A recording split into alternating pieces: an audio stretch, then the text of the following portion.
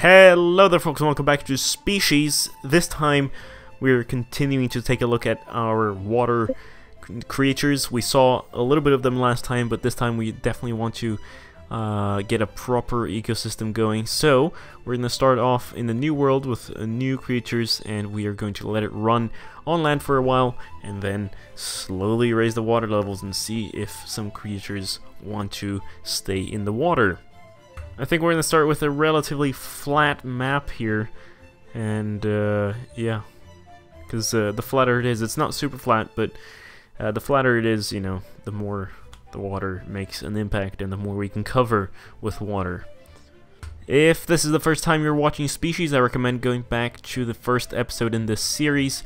Links probably down below in the description, as well as looking up some other videos of mine. I've played this game for quite a while, so you know, you can see all the different patches and what Species is all about. Basically, it's a artificial life, real evolution simulator. You spawn these creatures, digital creatures, and they slowly, as you, depending on the parameters you set, they evolve live on camera with clay diagrams, with satellite maps, and you can shape them as you wish. You can intervene as well. This time, just to make sure that our creatures don't die out here, we're going to make sure that we have a creature in the nursery. The nursery takes care of creatures, makes sure they don't die out, and then we can also go ahead and create a whole new species if we want, and move them towards something. We're going to increase the radiation here just for fun. Maybe, you know, I don't know, 5 times the background radiation should be enough, and then we will watch the world evolve. Alright, the world crashed, so we had to start a new map. This map looks like this. We've got the nursery here in the middle. Not as flat, but should be fine. We are going to set a rover to start killing. I don't know, it reached the cap of, I had my cap at like 2,000 creatures, and then I just could not pause. But yeah, we're going to add a kill when the population's higher than, I don't know, 700? That sounds pretty okay. So then we'll make sure they survive and flourish. And as before, we are going to kidnap a member here into our nursery. I think what I'm predicting is actually happening here. You'll see some individuals are going out into the water in the shallows, and they might or might not flourish there. They might or might not flourish in the lake eventually, and it's those that once the water starts rising, that it's those that will survive in this new environment. Alright, so things are happening, but not really, so I'm impatient. Maybe that's my problem. We're gonna start raising the water, just ever so slightly. Population's booming, that's fantastic, but oh, whoa, we do have some underwater shit going on there. That's good. I hope the rover out there is not the killing one. In fact, I might should we set it to kill other types of creatures? We crashed again there, so we had to go back a while, but the autosave was right there, so we made the same changes. And let's try to actually go ahead and take a look at the underwater world here. Come on, zoom in for me, please. Let's take a look at the wonderful world that's happening down here. Oh wow, look at that. Wonderful. Yes, they are actually flourishing, and it's almost like they're walking underwater, which is different. We've seen swimming creatures, but these are like underwater walking creatures, almost like not crabs, but yeah, crabs can live underwater, right? Yeah. We'll say they're, yeah. No, this, I might be stupid. I might be completely wrong here, but you know what I mean. You know, I'm one of the unluckiest YouTubers in the world. Every time I start recording, there's always someone who decides either to drill through my wall or play really loud music, and it's not even late, you know.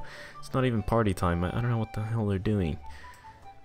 I was going to raise the water level slowly, but seems like things are working out pretty okay, so we're gonna be a little bit more drastic and hope that this group of creatures here actually flourishes. I mean, someone will survive this, right?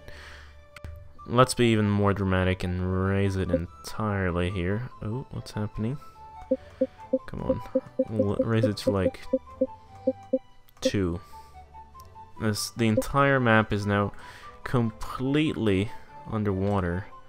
Aside from... no, yeah, it's entirely underwater. There's nothing protruding. Maybe almost this? No. That's dead. Alright.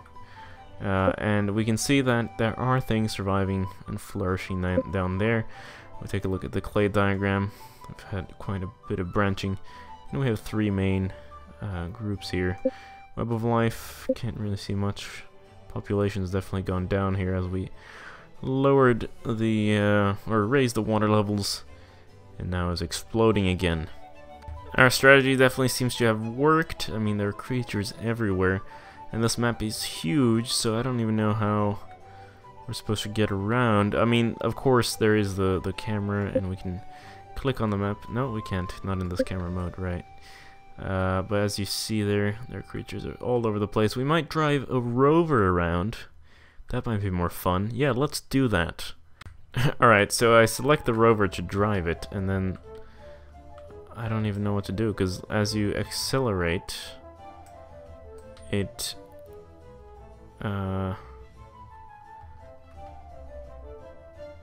like rises. So how do I can I sink further than this? Maybe this is the limit. That'd be unfortunate. Are there submarines? There should be submarines. This is really unfortunate. Is there a drive mode? None. So how do I drive then? Direct. Okay. No, that's not what I meant. Indirect. What? No, direct. Come on. Like that? How to sync? Control? Shift? I have no idea. Very strange. If someone does know, please let me know in the comments. It really helped me out quite a bit. Because it does seem like it stops at this depth right here. Oh, it's just so nice looking at things growing. I mean, it's almost, it's not really, but almost as fun or more fun than watching the creatures. Just watching plants grow here. Oh, look at that.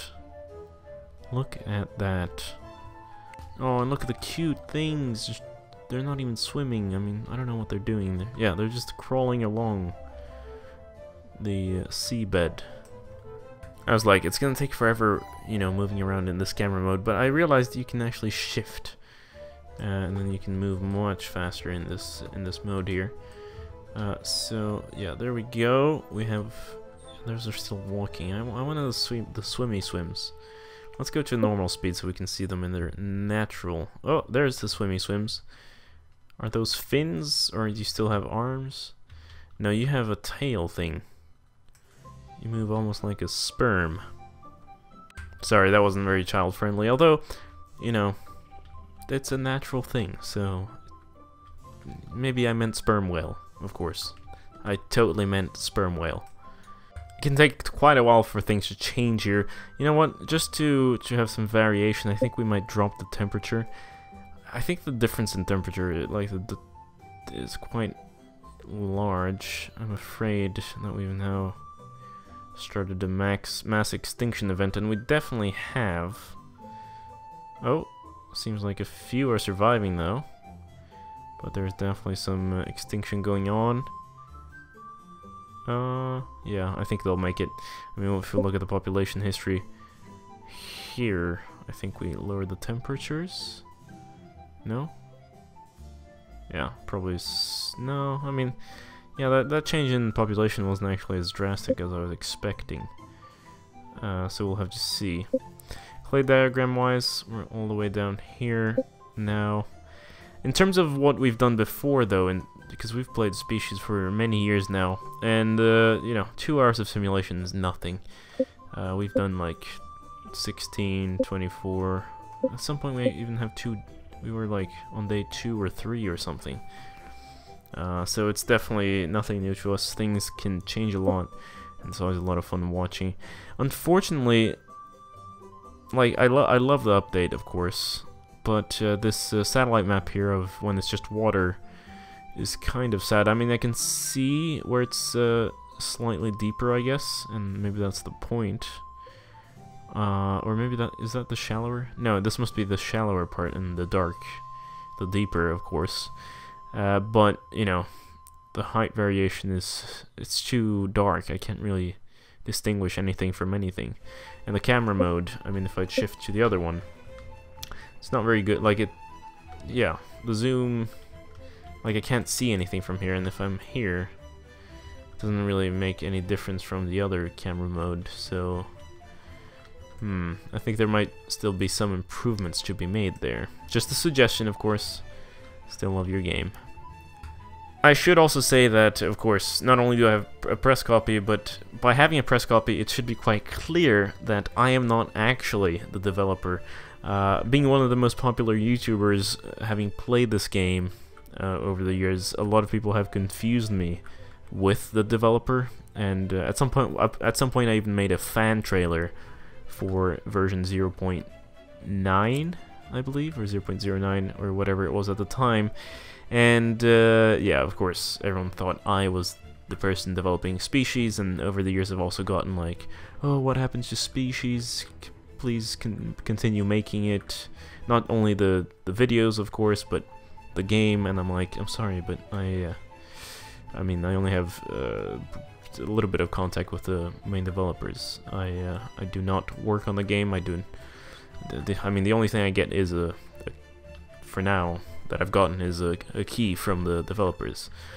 Nothing else. I have no relation to them at all. But all of that aside, let's take a look at just how the clade diagram is displaying our major species here. We have this one, that one. I mean, they're still quite similar. I mean, they're all related from this branch on this side. They're starting to look like frogs, to be honest, like frogs with little teeth. And I don't know about what kind of skin they have there. But yeah, they definitely have gills, and they're herbivores on this side. On that side, we have anaerobic. Ooh, this one has feet. All right. And yeah, anaerobic. This one had gills somewhere, one of them. But they're all herbivores. I guess the fertility is quite high, so of course they will not mind feeding from the plentiful weed underwater, the weeds of in the seabed. On the seabed? In the seabed? Of course it's not in the seabed, but yeah, I don't know. Also, are they weeds? Like, they're not mangroves. Mangroves are the ones in swamps, right? The trees that hang into sort of salt water, I believe. What am I thinking of? They must be... It's the thing, it's sushi, you know, algae, but not really. Yeah, I don't know, whatever, just ignore me. I'm rambling way too much. Anyway, we have gone over our time limit here. I know the episodes are short, but that's how we do it, short and sweet. We'll continue this save, hopefully, unless it crashes or corrupts, which I don't think it will. Things are looking quite stable. In the next episode, and I'm looking forward to seeing some variation. Maybe we'll play around with some climate areas, maybe build some fences or whatnot. Maybe we'll also play with the nursery, and I'll definitely try to take a look at what the new update actually has installed other than, you know, water creatures, so that we can take a closer look at that. In the meantime, this has been Game Capture. Don't forget to leave a like, subscribe if you haven't already, and don't forget to share with your friends. It really helps me out a lot. I'll see you later. Farewell.